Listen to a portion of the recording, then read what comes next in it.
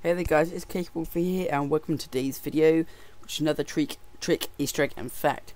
Now today I've got an awesome trick, and basically as you see I was waving on a camera. Now if you didn't know how to do this, all you have to do is go onto the Snapmatic and just hold your left trigger, and it does a couple of them. So if you have jazz hands you can pretty much wave, or if you have like docking or like dock, then that one you can use as well. There's a couple of them you can use, but some you can't, but there are some good ones, so you might want to sort of like give a wave to your fans or whatever. And it's actually pretty good, and it's something that hasn't really been seen yet by people, so it's something cool that people should like see and also use, and you can make some really good snapmatics with. And as you see now, I'm using a salute, and you can actually get some really good snapmatics with it, so you can also enjoy that. And I don't think people were really told about this update.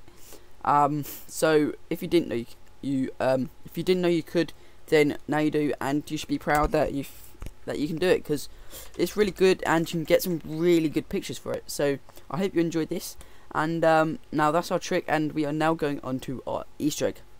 Now for our Easter egg, it is a special Easter egg because it's an amazing Easter egg that refers to Disney. Now I put outside the shop in Vinewood, and basically all it is that you have like this sort of this Disney type figure, kind of like similar to Mickey Mouse type kind of, and basically that is one of the symbols.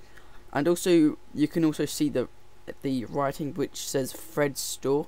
Now this is totally in the same font as like Disney Store, and like it's just so similar, and they pretty much just replaced the word Disney with Fred. And it's just such a really good Easter egg, and I think it's just so clear. Like the writing is enough, but then the picture as well just totally puts these together. And I think it's a really nice Easter egg to sort of see Disney put in here. Now I would put you up a picture to sort of simularium, but it'd probably get done for copyright. So there you can probably just search up for Disney anyway if you didn't know what it was, and if you didn't, then you're pretty stupid. So basically, if you wanted to know where this was, it's pretty much just along Vinewood, like the main bit near like the cinema and all that sort of stuff, like the theatre.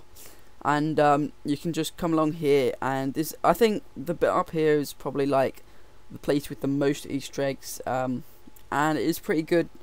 So you can like come up here and show your friends as well, like tell them you want to go Disney Store or whatever, and sort of just enjoy it, because it's a pretty good place there, and it's a very good Easter egg which I really enjoy, because Disney pretty much owns all the movies pretty much, so it's a good Easter egg in here. Okay, now we are finally onto our sort of fact of the episode. Now the fact is something that you might be really curious about, and it is actually that Rockstar paid for GTA 5 to receive bad press. Now this was only recently sort of discovered, but it's just something you'd be really confused about, and I just have a couple of suggestions why this might be. See, one of them might be if the people say, oh yeah, like newspapers say that GTA 5 is really bad and all that, people might like decide they want it even more, and people want to like be encouraged to get it, that people might not, and maybe appeal to sort of older users or something.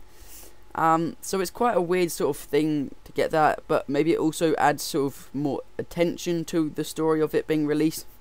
So if like newspapers and all that are saying that like this is something really big and bad and something, then I think more people will be attracted by the attention of this. So that's quite interesting to find out. And see, it was actually found that during money exploits, people actually played on GTA 5 a lot longer, and like stayed on because they managed to have that benefit from other users, from like having as such the money exploit. And that was pretty recent, and I think a lot more people stayed on and spent more time on the game because they managed to have all the money, and they wanted to stay on because they did have that benefit over other users. So that is something, and I think there might be something GTA might put in, and possibly they might actually be behind sort of money exploits, possibly. So we still have yet to learn. Now that's about all for this video. If you did enjoy it, then make sure to leave a like, and also I would like to remind you that I have still got my 75 sub giveaway for PSN and Xbox Live, £10 card. So if you want to do that, see it, then I'll put a link to the video in the description below. Okay guys, that's it. So see you tomorrow on my next video. See ya.